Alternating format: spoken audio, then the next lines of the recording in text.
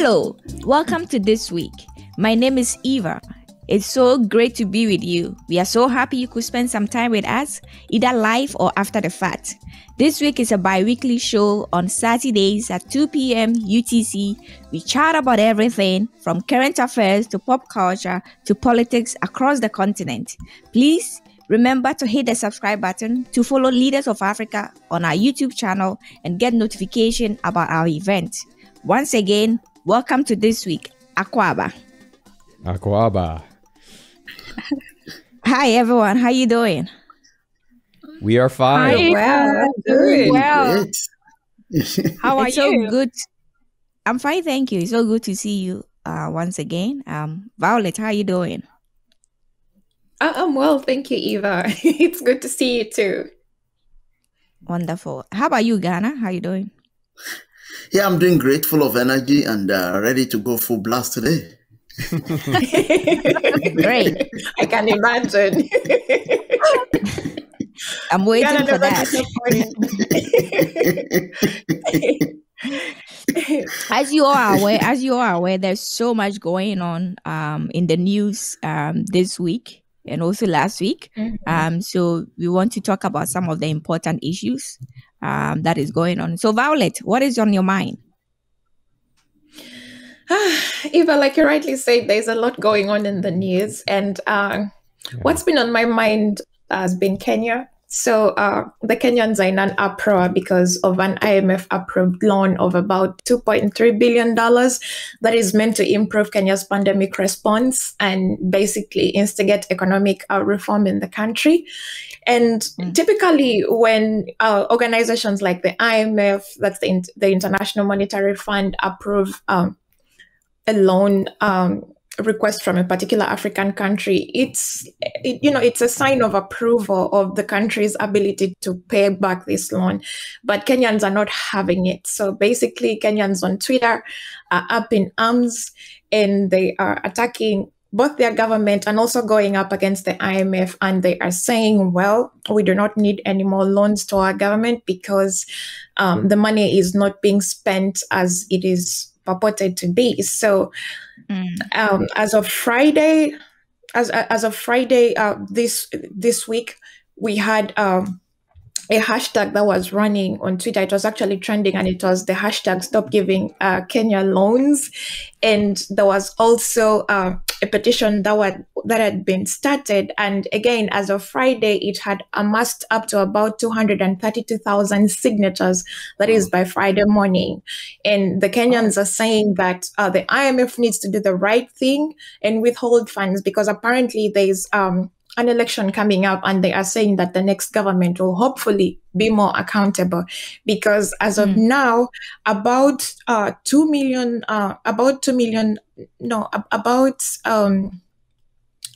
I need to remember the exact amount of money, but the country is losing money on a daily basis to corruption. And I think it's about $2 million every day. I need to fact check that number though. It's gone out of my mind.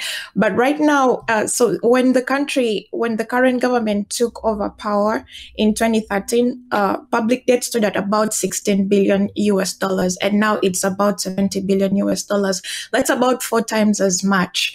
And right now, the public debt amounts to about 65% of GDP. So, of course, definitely, whenever this money is taken, the government says things like, it's going to be used to create jobs, to boost the economy. And one of those projects was the railway line that links the coast to the capital, Nairobi, and it was built using loans from China. And that was launched in 2017. However, apparently it's running at a huge loss right now, and the government is not being very transparent about this. And when it comes to things like creating jobs, I remember I think that was about 2018, the government, according to the National Bureau of Statistics in Kenya, the government generated just 78,000 formal sector jobs, despite a growth of 6.3% GDP. However, about 500,000 youth enter the labor market each year. And part of the loan money that they receive is meant to create jobs. And so somehow it is not translating as much as the Kenyan citizens want to see it translate. And I don't know if we are aware, but the current, the former Minister for Finance, Henry Rotich, is also currently before the courts because he was accused of inflating a contract for a public works project by more than $150 million. And that is the Minister of Finance, who is also supposed to be part of the guardians of the national coffers. Mm-hmm. And so there's a lot really that is going on. And I can feel the pain of the Kenyan citizens, but I also do understand that not all debt is bad debt. So I do think that there's a big disconnect between the debt and what the money is being used for. I imagine perhaps the government has good intentions when it's receiving this money, but then the management of this money, I mean, there's a lot of corruption, there's a lot of unaccountability, and because this money is getting lost, that is why it's leaving a very bitter taste in the mouths of the citizens. Otherwise, if this money was being prudently spent, then I don't think there would have been such an uproar. I don't know what the rest of the team think. Yeah. But so I have more of a question than a comment at this point. I'm curious to know, when it comes to this issue of debt in this discussion or conversation, national conversation about debt, what are the sort of other country experiences? I know Nigeria, I think, that has had a conversation about this issue of debt. Ghana, what does that conversation look like? Is it similar to that of Kenya that Violet has just been mentioning? Yeah, I mean, so it's interesting that this historical issue is still with us in Africa. And because when you go back to the SAP era, structural adjustment era, one of those demonstrations that were led in the 80s and even in the 90s in Nigeria and some other African countries were protests around the issues of debt, loans from IMF, from World Bank, and people have always been expressing some reservations about how those loans could actually contribute to further underdeveloping Africa. And this is, I tend to resonate with me. The reservations tend to resonate with me. Because by and large, when you look at the issue of this loan, the loans, they come with a lot of, when you look at the interest rate associated with this loan, it's something that makes it difficult for countries in Africa to actually pay back the loans. And for the most part, there are concerns about the conditions associated with the loan, not a lot of transparency. So from the Nigerian perspective, we have always been worried about the transparency associated with the loan, with the citizens always in the dark about what the associated conditions are. And it's also about the issue of governance and corruption. Because when you give loan to a government that does not do well in the area of governance, in the area of accountability, in the area of transparency, there's a likelihood that loan would not be used for the intended purposes, without meaning that it may eventually into a bad loans with the consequences and the burden of the loan passed on to the citizenry. And I think that has been the situation in Nigeria, and that seems to be the situation that is playing out in Kenya. People, they seem to be going back to the memory lane, trying to recall how such loans have actually gone the wrong way, exacerbate their livelihood condition, the economic condition of the good people of Kenya. And Nigeria is not any different, because when you read majority of the newspaper in the country today, people are talking about issues of bad loan, particularly from China, where the issue of transparency is not always a priority. When countries in Africa borrow loans from China, you hardly get to know the conditions, the details of this loan.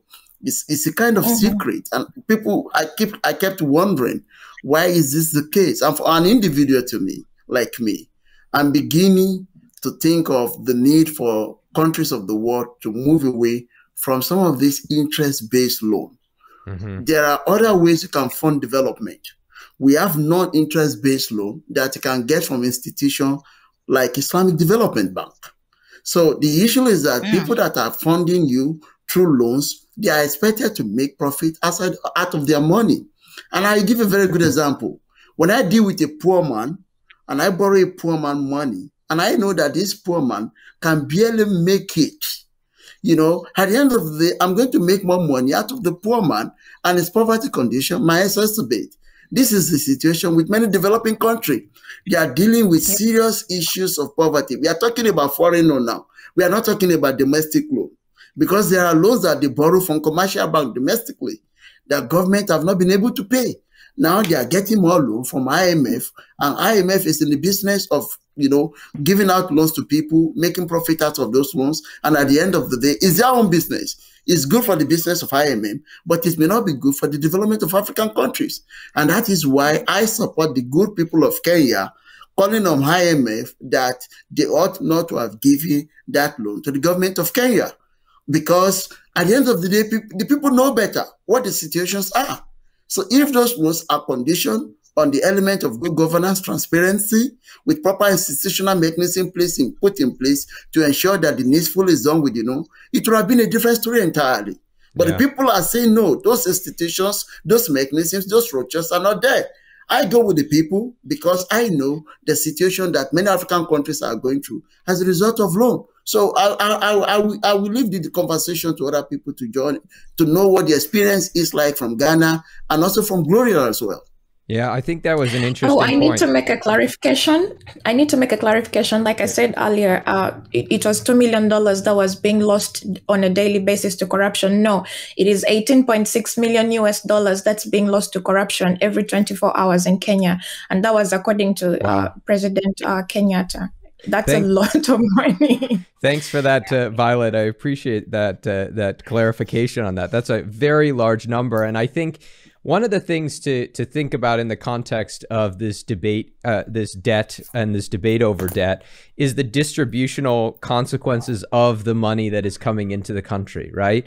If the money is basically going into the hands of the elite, right, as being able to sort of keep them happy, to keep that money flowing, that becomes an issue because the money doesn't go down to the average person, right? So you're essentially taking on debt and that on behalf of the elite, and then socializing that debt across the entire society, right? So those who are not benefiting at all will eventually bear the responsibility for that, right? As opposed to those who are getting the money very quickly. Of course, that dimension may change in the context of in higher levels of taxation and redistribution, right? So perhaps one of the other things to think about in the context of the debt debate is to ensure that there is a tax rate on the wealthy that will be corresponding to the payments on the debt. But of course, the elite are not wanting to do that, right? And so they're not going to socialize the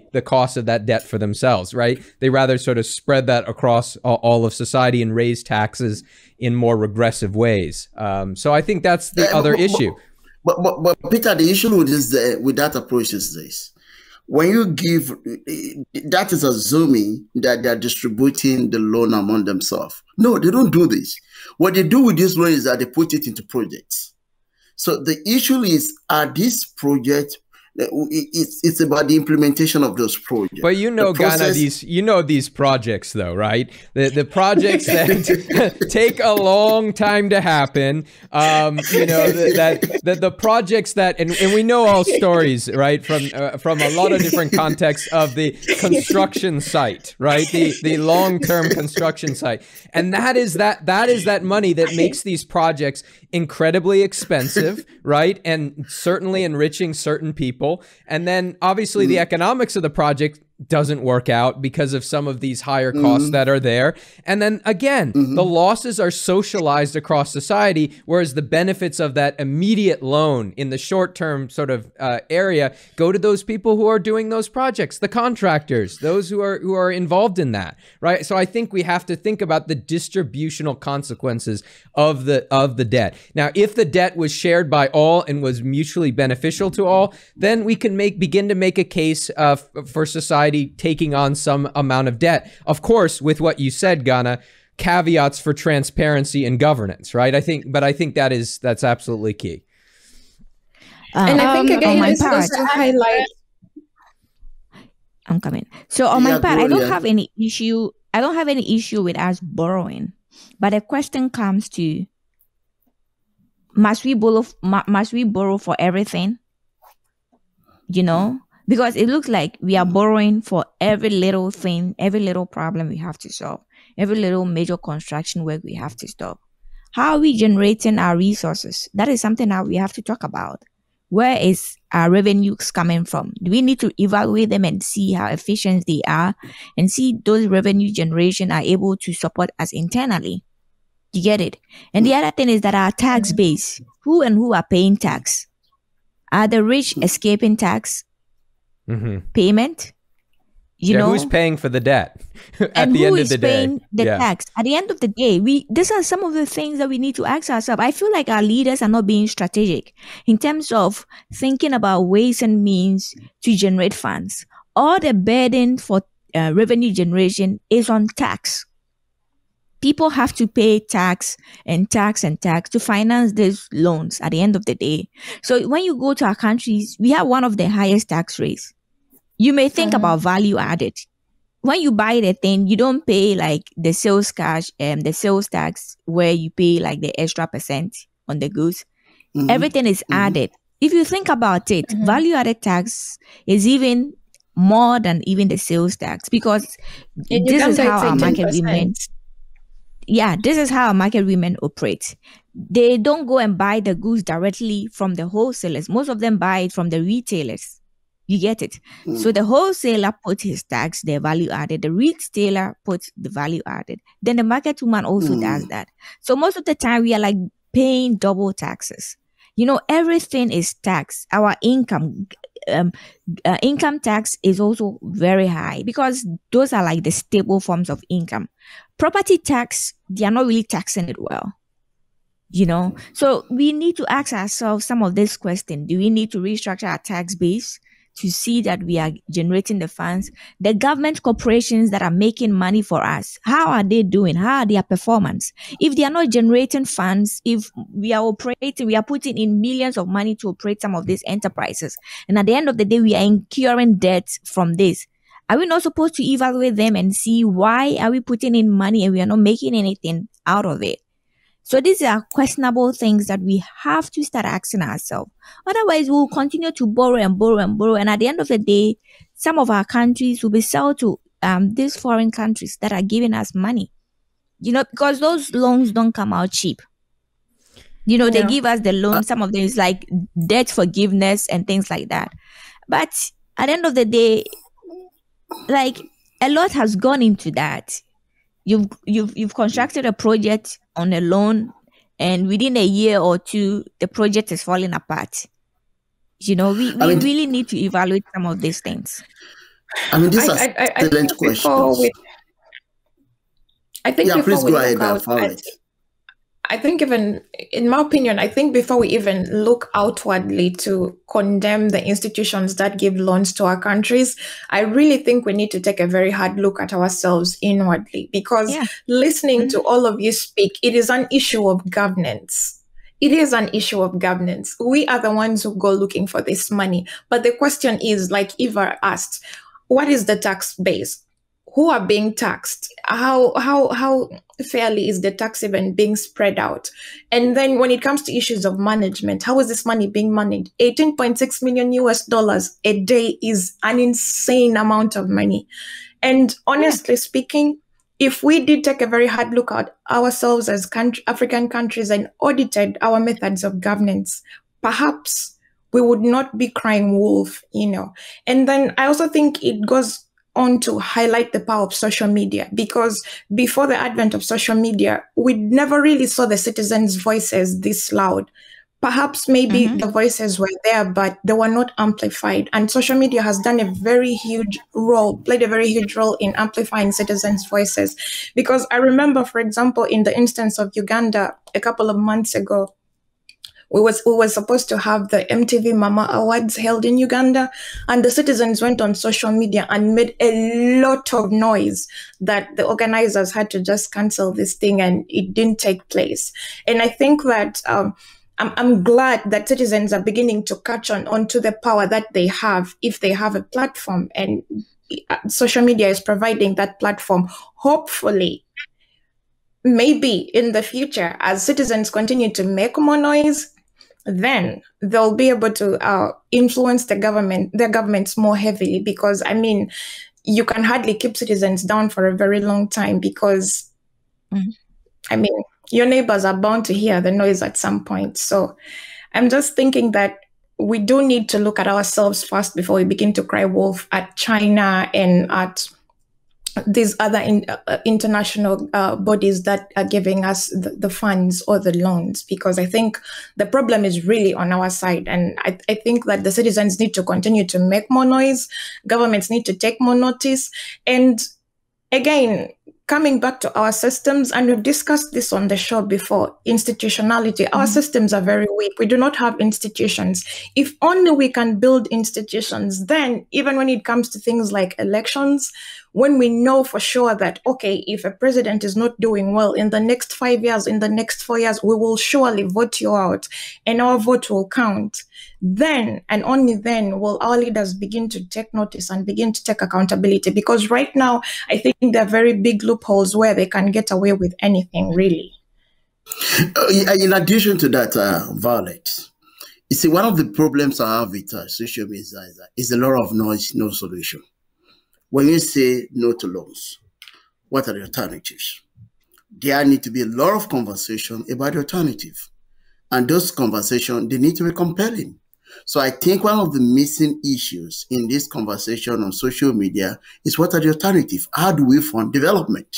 One of the things I've been thinking about, and I've discussed this extensively with a lot of my friends who are development economists, is that we get resources from the citizens to fund development. Now, I've been involved in business investment conversation with folks across different parts of the world. And what they do is this: they do crowdfunding. You see, the traditional approach, the problem with majority of the government across the world is that they tell us that this is the way they are doing it, and everybody wants to do it that way. We need to start thinking radically, transformatively, look for approaches to fund. If I want to construct road, all that matters is that I'm constructing a road. I don't need to get money from banks to construct a road. If I can pull resources together from my citizens to fund the process and make it an investment that they can recoup, the interest that goes into the bank, if it goes into the citizens that are funding such a development, is a way of creating more money for my economy, for local households, for citizens in the country, rather than getting that money into the banks, into the hands and what have you. So we need to start thinking about approaches that we can fund development indigenously. Citizens need to have this conversation. And that is where we need to be seen as supporting our government to foster and engage in development projects that are really capital intensive. You see, the money that some of these institutions that they are investing, it is not that they are printing out money. You know, it's all about the power of aggregation. If I can aggregate financial resources through my citizens, I may be able to do a lot of things. So the issue is that we want to go with the mainstream approach because that is easy. It's just about sorting out the loans agreement and they give you the money. Whether it becomes a bad loan, the bank all they cares that whenever it becomes a bad loan, you have to pay back. You know, it's a different model entirely. But when it becomes an investment that involves the citizen, you see, two things will be involved. The citizens will be more concerned about how those investments will be successful because they are investor in that particular investment in an infrastructure. So they will play their part to make sure that the investment is productive, is yielding. Unlike a situation whereby we just get the loan from one of these international development agencies, either from the World Bank or from IMF, wherever they. Nobody, citizens will not be so much interested. But isn't that taxes, right? So what you're saying, you know, the biggest crowdfunding. No, it's not taxes. But the biggest crowdfunding thing that is out there is taxation, right? And I think we're looking at the relationship here between citizens and government in a very bad light, mainly because that relationship isn't present right now, right? That there is this division between government and citizens. But in theory, the government is an extension of the citizens, right? The citizens are the stakeholders of the government, right? And the government's job is to crowdfund projects, right? Crowdfunding through taxation, right? Agreed upon by a majority of society in hopefully a democratic process. When you break that relationship, between citizen and the state, or if we are dealing with, as we are now, post-colonial states where that relationship is not present, that becomes the issue. But once you repair that relationship, then you have that close-knit relationship between citizens and these projects that are ongoing, or there are priorities, and having them reflected in the projects that are there. Because individuals cannot take on the entire risk of a lot of these infrastructural development projects. In fact, a lot of those developers who are doing that, who are crowdfunding, are themselves getting guarantees or lowering their risk because government has given them some level of support or some, some sort of subsidy or something of this nature, right? So I think we have to not say that government is a problem. It's just that government needs to repair that relationship and build that relationship with the people that it's supposed to serve and that the people in which it's an extension of. Can I just jump yeah, in? Gloria. Yeah, Gloria, go on. Yeah. It's not just the relationship that needs to be fixed. That can be repaired, but who is paying the taxes? That's the question. Eva talked about it earlier. In the case of Kenya, it's the public that is bearing the brunt of this unwise economic decision. It's not the rich, it's not the people who actually can afford paying back these loans, but it's the general public that is already suffering in so many ways, and especially during this pandemic. It's easy to understand the frustration of the people of Kenya. The general public just is not at this moment able to carry the burden of these loans. And in a space of 7 years, going from 16 billion to 70 billion, it's crazy. I mean, for me, the way I look at it is that our African governments are just used to doing this. It's just how things have been done in the past. So we just continue borrowing, and that's how things work.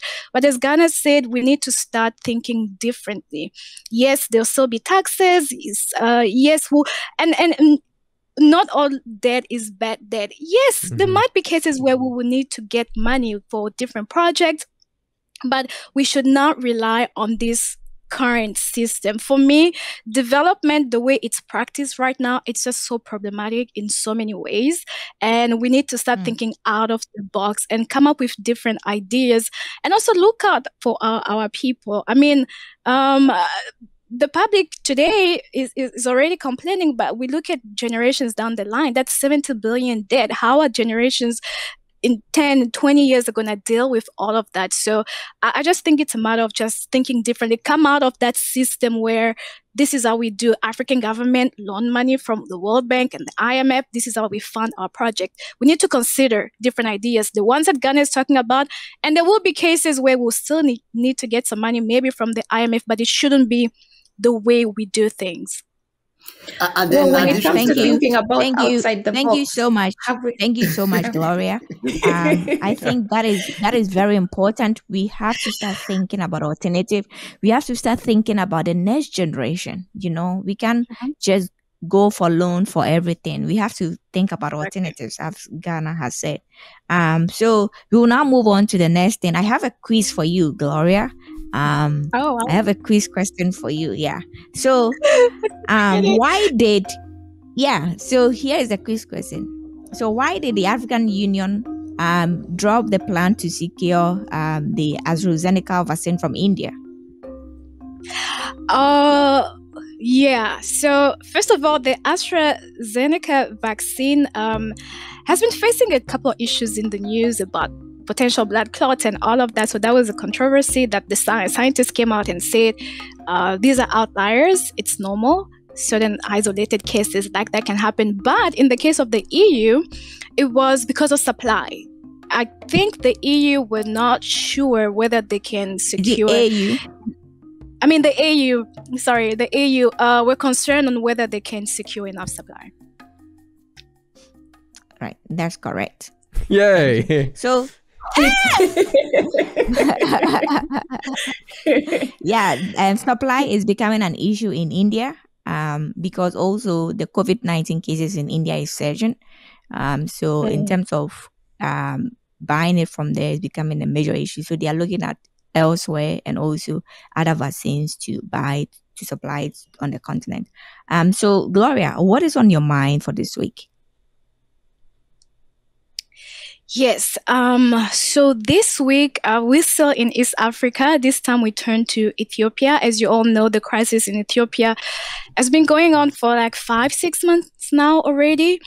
And so there's a singer, The Weeknd, that is the name by which is mostly known. But his full name is Abel Mekonnen Tesfaye. He came out this week on his social media platforms to announce that he was going to donate $1 million towards relief efforts in Ethiopia. So that money is going to go. It's going to be donated through the UN food program, and it's going to help fund 2 million meals for people in the regions of Ethiopia who are currently going through this crisis. And so he's known for being generous and being interested in some of the crises going on in the world, and not just in Ethiopia. He was in the US. He was involved in supporting efforts during the Black Lives Matter protests that took place in 2020. And he also gave some of his money to a crisis in Beirut a couple of years ago. So it's good to see that people who have the resources and they have a platform are sending a message. And for me, one of the most important things that he did is not just give the money, but in doing so, he encouraged other people to do the same. So basically, he used his platform to draw attention to the crisis in Ethiopia and encourage people who are able to also donate to these relief efforts. So that's the story. Wow. I know. There's a day we talked about on this show concerns about are the rich people doing enough to address some of the issues in our world? Yeah. Remember, yeah. So this is just one of the many efforts and one of the many different ways where people who have money or resources can support some of the pressing issues in our world today. So this story helps us again get back to that conversation to discuss, are the rich doing enough? So Gloria, should we say they watched the show and are now responding? Yeah, so I consider it to be changing the narrative because when issues like this happen in Africa, the donations are usually coming from outside of Africa, and that makes people not to give Africa the respect the continent deserves in the committee of other continents in the world, because they're always like Africa is always taking without giving. And this is a very good example that is changing the narrative, that is not just giving to Africa, he has given to places outside of Africa. And this is encouraging. This is what we are calling on everybody in Africa to do.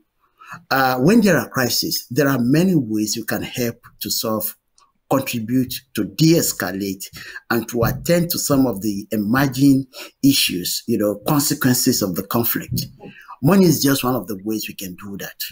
So one of the things that we are the leaders of Africa, we are calling on the younger generation of people in Africa to do is to start a volunteer initiative. People can start to ask for money to help support our people in Ethiopia that are going through one form of distress or the other as a result of the escalating crisis over there. There are ways people can fundraise, even time and effort. There are ways that people can fundraise relief materials from across different African countries. That little thing that you think is not enough, when we aggregate all of those together, we go a long way to put smiles on the faces of our people in Ethiopia that are going through our time as a result of this. We applaud the effort of somebody donating about $1 million. That is massive. That is coming from an individual. But what we want our people, our viewers, particularly the younger generation in Africa, to do is to take over such initiative. Own this process. Let you be known as changing the narrative. Mobilize resources. Intellectual resources may be one of the ways you can help. There are some of these kids who are currently out of schools. There are ways you can start something. Maybe you want to start an initiative, pull resources together, form association of concerned individuals from across the continent, outside of the continent, and start contributing something. We can make this happen. When we start this way, then we are laying down the foundation of something that may become bigger. Africa may at a point in time, maybe in the next 5 years, may be exporting support to various places in the world where there are crises in one way or the other. So this is something very applaudable, and something we've been calling to the leaders of Africa. And we are so glad that some of them that have the resources, they are beginning to listen to us. Now we are now addressing our concern to the people of Africa, not just the rich people, everyone. We are the leaders of Africa. We are addressing our concerns to all of you, that you need to start doing something. You can do something. Not thinking of doing something is the problem.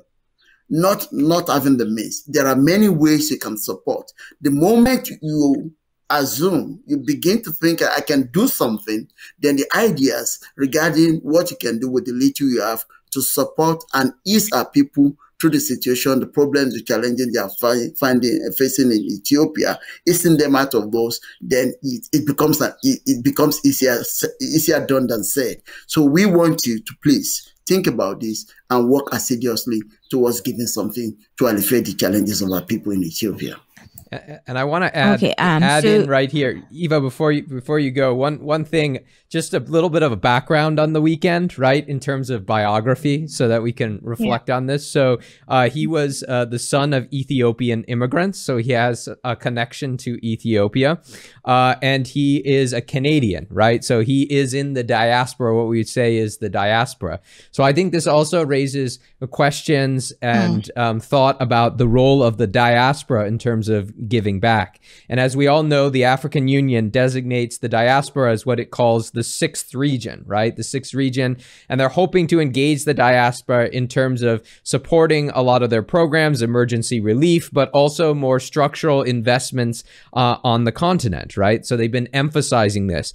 And so I think this also allows us to reflect on what are the responsibilities of people in the diaspora, right? Oftentimes the responsibility is to one's family or family members that are back home, but perhaps we have to think about that in terms of a broader commitment there, right? Or perhaps a more of a structural commitment as well, right? In some countries around the world, taxes and resources are demanded of their citizens who are living abroad, who are working abroad, right? So I think we also have to think about giving back, but we can also think about formalizing that relationship between the diaspora and countries and the African Union itself in more formal ways as well. Yeah. Totally. So my thought is that the issue in Ethiopia has been going on for some time now. And the relief efforts and the money that is coming in is really good. These are short-term solutions to the problem. But we have to start thinking about long-term. The conflict is still going on. What are people saying? What are ordinary citizens saying about this conflict? Because we also need our voices heard so that it will send a message that the conflict needs to stop. You know, we don't need to wait for another Rwanda genocide to occur before we will raise up our voice to say that this is going on. Right now, the news media is not focused so much on Ethiopia. It's not talking about what is going on. But the conflict is going on day in and day out. Even in Mozambique and all these things, there are a lot of terrorist attack and a lot of instability going on in these places. It's time we talk about it. It's time African Union engage some of these countries so that wars and also civil conflicts don't go on forever. It's been over 6 months and the issue has not been resolved. You know, we need to talk about it. Parents, children are getting stranded. Families are getting stranded. People are losing family members. You know, and this is just too much. Providing money, yes, they need the food. But what is the long-term solution here? That is something that we need to bring attention to. That is something that we need to start talking about, because this war, this civil conflict needs to stop. Yeah, Eva, I like that you brought something. Yeah, you bringing up that point of what is being done to bring this conflict to an end. And unfortunately, the situation in Ethiopia reminds me of cases in many other parts of Africa. It feels like when this started, there was a lot of noise in the news. There was a lot of attention into Ethiopia, and we covered it for some time, and then the story just died down for some reason. It just went quiet. But the thing is, in that country, that crisis has not become better. I mean, things are still worse as they were a couple months ago. But I feel like, I don't know, people become desensitized with this crisis. Reminds me of the DRC. This crisis has been going on for years. And if you follow the news and hear about the kind of massacres that are going on in this eastern part of the Congo, what's going on in Ethiopia, look at Central African Republic. I'm just wondering, do we just get tired of these stories at some point and just let things happen? I don't know what the solution is, but I would like to mention in the case of Ethiopia that the Office of the High Commissioner for Human Rights and the Ethiopian Human Rights Commission, they launched a joint investigation into possible crimes. Again, this is just an investigation. It's not going to solve the problem, but I guess some organizations on the ground and outside are doing something. Okay. Yeah. So let's come back. Let's come to Peter. Yeah, Peter. So much is going on. a lot of things are happening in our world today. I want to come back to you and ask you what is on your mind. I don't get a quiz question, Eva? No, you are spared today. All right. So what's on my mind is the change of power, or I should say the changing of the guard at an organization called Afrobarometer. And for those of you who don't know, Afrobarometer is the largest sort of public opinion Pan-African survey of African issues or opinions on governance, democracy, elections, society, economics as well. And they have had a CEO for some years. His name is Professor Ajima Bwadi. He is from Ghana. And he has just stepped aside. He's retired, and now we have a new CEO. And I want to reflect on the legacy of Professor Ajima Bwadi, because I think he plays an important role in bridging oftentimes this division between those who are doing research in an academia and those who are doing advocacy work that is very meaningful for people in their country. And so just a little bit about him. He was profiled in Financial Times, the Financial Times in the last week. And so just a couple of pointers. So as I mentioned, he was one of the key founders of the Afrobarometer project back when it was being piloted in 1999. And he comes from, as he says, a small village in Ghana. Maybe Eva, you know of this place, Ibrium. So that's where he said he was from. And Eva, you know it? I've heard about it, but I've not been there before. Yeah, I can imagine. So he did his undergraduate at the University of Ghana and then his PhD at the University of California, Davis. And interestingly enough, I think this speaks to his sort of international profile. He married an American wife who was a diplomat. So his wife was traveling from different places, predominantly in African countries. For example, in Nigeria, Swaziland, for example, postings there. So he was traveling around, and as part of his time on the continent of Africa, he also founded the Center for Democracy and Development, CDD Ghana, with a loan. So he founded CDD Ghana, which becomes the core partner of Afrobarometer. And I think one of the things that we can take away from his legacy was, as he says, research for advocacy purposes. So I think we can be kind of encouraged by his life experiences to make sure that when we're doing research, if we're doing research, that it really makes a difference in people's lives, and we're able to bridge that gap. So I want to congratulate Professor Boadi on his retirement, and then also celebrate sort of this legacy, this model of scholarship that perhaps we can discuss and embrace. Amazing story. I like the fact that the Financial Times did this story on him and how that story started. They rightfully mentioned that usually you read about this story after the person has died. Why do we have to wait when the person is gone? We have to celebrate people. Exactly. People like, like Mr. Boadi. He's done a great job bringing research and advocacy to another level, and it's great that we're celebrating him today on the show. Yeah, we really need to give him his flowers. Yeah. So I'm curious, Ghana. You always talk about this model of the scholar activist, right? Those that are involved in scholarship and activism. So, what are some pointers? Because we know that a lot of people watching the show are interested in research and advocacy as well. So, I mean, what advice can we give people about making sure they're bridging that gap that often is there?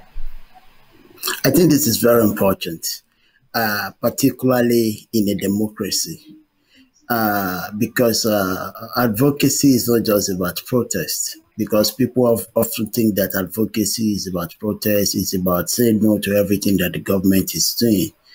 I think that's a wrong understanding of what advocacy should be, from our own opinion. Advocacy means that we are putting the government on its toes, at the same time putting compelling alternative to the table. And this is what Afrobarometer has taught every one of us, that there are ways we can work with citizens to get data that we can use to drive good governance. This is one of the things that our colleagues who are working in the advocacy spaces can learn from Afrobarometer. Because everything that we talk about when it comes to governance, they are not just things that we make up from our brain. They are things that should be reflective of the thoughts of the people, that should be backed up by hard data that are telling us that, look, let's go back to the issue of debt. If people are not happy about the issue of debt, it's not enough for people to just assemble themselves on Twitter and say, no, debt is bad, is this, and that. We need data that says that debt is bad, and that tells us that this alternative, when you follow this alternative, you are going to get this kind of result. This is the kind of thing that we get from the data that Afrobarometer makes accessible to everybody. The data, they are high quality data that you can even use to address many of the issues that are affecting the society. The data are not just focused on the problem. The data, they also give you insight into potential solutions, because they are interested in using advocacy to highlight the problem and advance solutions to the problem.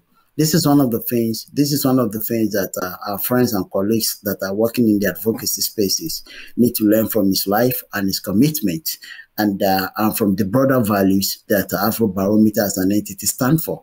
And I think this is what we call to the leaders of Africa as well. We support advocacy, but not advocacy for the sake of advocacy. Advocacy for the sake of progressive and intended development that is all embracing, that is all encompassing. This is my take home from his life and his contributions to advocacy, particularly retooling advocacy, making it to be more focused and purposeful. We have gone beyond the era of military government, whereby it's all about protest, it's all about going to the street, taking on the government. This is the time for citizen-led governance. And that is what Afrobarometer stands for. That is what we stand for, the leaders of Africa. And that is what we are calling to in the civil society spaces as well. Professor Gyimah has been very instrumental, even when it comes to democratic governance in Ghana. because as Peter said, he founded CDD Ghana, and CDD Ghana has been very instrumental when it comes to talking about good governance and democratic ideas. And also they've also been very, very instrumental when it comes to election-related issues on the continent of Ghana. I remember that anytime we are approaching election, they will come out and start educating citizens on important things, what they need to know. They will have conferences questioning some of the things the government is doing. So CDD Ghana has actually also helped a lot of Ghanaians, especially those who follow CDD Ghana and also pay attention to some of the things they are doing. They've been very educative. They have been very good in opening our eyes to see some of the issues that we have to think about and also reflect on. I remember that 4 years ago, and also during the past elections, right now most TV stations and also radio stations always go and check on Afrobarometer data regarding elections and report it and say that this is what Afrobarometer has found. This is what citizens are saying about this election and this government and this person, and politicians are starting to take some of these issues really serious. I remember that during just last election in December, one of the Afrobarometer dispatch that came out was talking about the fact that people really want the president, like the current president of Ghana. They really have a high opinion of him. So that was what they were talking about. That was what you could hear people saying, and also the radio stations and the TV stations pick it up. And truly, when the election ended, they won the election. So Afrobarometer has been very instrumental. And just yesterday, I was going on one of the radio stations, their website, to check what is going on. And they have actually reported one of Afrobarometer dispatches about taxes, saying that most Ghanaians don't know how their taxes are being used for development purposes. And this is very instrumental. This is very key. And thanks to Professor Jima and other members who founded Afrobarometer, we now have information about what citizen thinks, and also when politicians don't know what people really think about some of the things they are doing, they should consult Afrobarometer, because they have a lot of questions talking about development, talking about taxes, talking about corruption, and even trust in the government. So I just want to thank Professor Jima for his excellent work towards the development and also the promotion of democracy on the continent of Africa.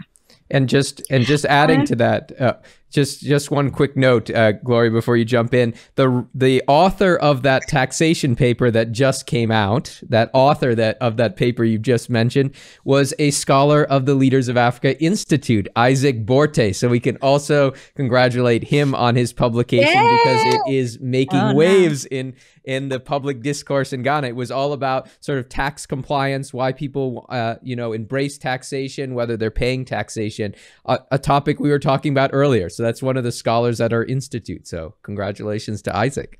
Yeah, go ahead, Gloria. Sorry, I wanted to add that. Yeah, there's no doubt that Afrobarometer has done a great amount of work on the African continent.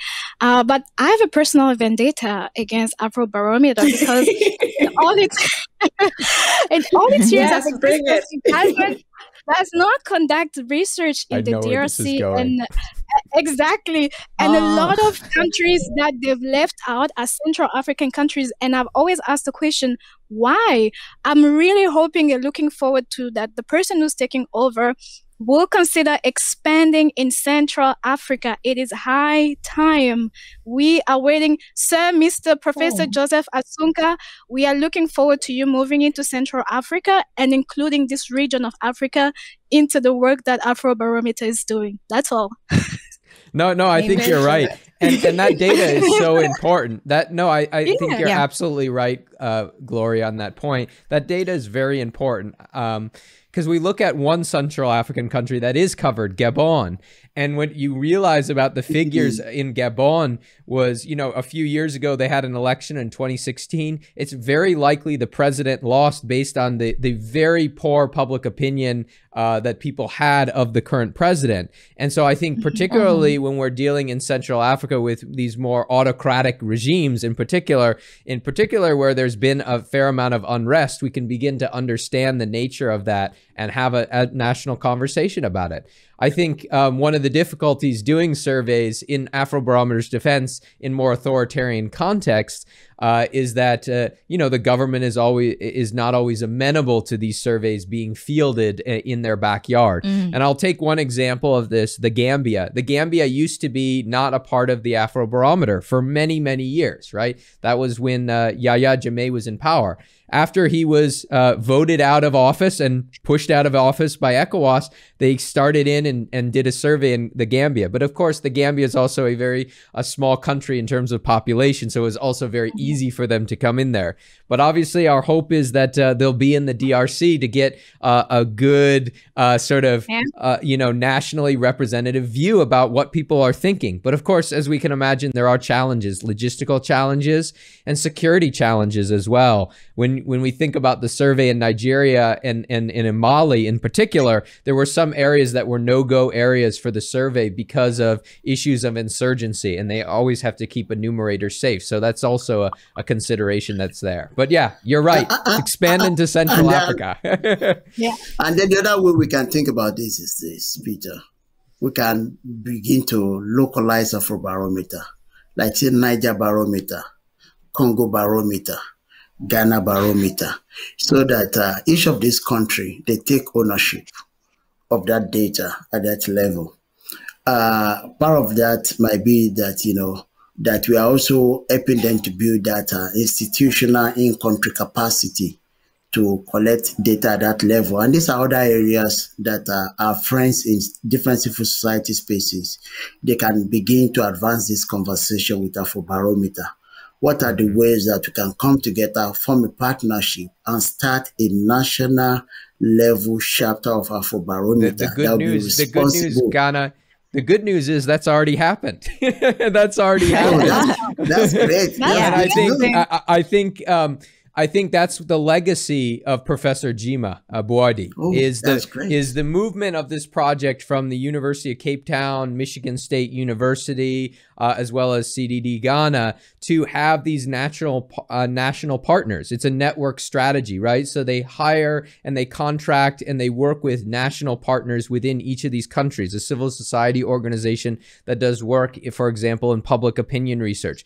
And so one of the larger pieces of Afrobarometer these days are training of researchers, training of those that are a part of those organizations to do and conduct that work, right? And they emphasize that it is African-led, a project that is African-led. Unlike many research projects that begin in Western countries, they stay in the Western countries. They want to take all that grant money. They want to keep it there. But Professor Jima Boadi, as well as Professor Michael Bratton, as well as Professor Bob Mattis, the three sort of key founders of Afrobarometer, have put an emphasis in ensuring that it builds local capacity in the context of doing this research. And I think one of the testaments of that is what Eva has mentioned, is that local people don't view this as some sort of Western research project that is coming up with these ideas from far abroad, right? No, it is a local NGO that's presenting the results that they've analyzed, that they publish the papers locally, and then they're shared across the Afrobarometer network. But I think your key point, Ghana, is right. We need more Afrobarometers. We need more strategies that make sure that we're not only, doing research and advocacy, but research that is really seriously building capacity in national partners that are there. And I think oftentimes those grants have a little bit of that, but at the end of the day, the paper is published, the collaborator that's at the University of Ghana or UC Berkeley are both happy, they both got their publication, and it ends there. But again, it has to be a further, more sustained project, and it has to take on a new understanding, as you mentioned, Ghana, and alluded to, of what partnership really means in this sort of global conversation about equity of knowledge production. So I think Jima Boadi is, again, another example of what that can look like in a good way. And he was uniquely positioned to do that. Okay. All good things must come to an end. Thank you so much. Oh, there's the drum. Yeah. Thank There's you. the drum. Yeah, you can hear the drum. You can hear the drum. You can hear the drum. So thank you for joining us today, either live or after the fact. We will see you again in 2 weeks for this week. In the meantime, hit that subscribe button to subscribe to Leaders of Africa YouTube channel, and also join our Discord community to continue the conversation and also for future programs alert. Thank you so much for joining us today. That is all for this week. Until next time.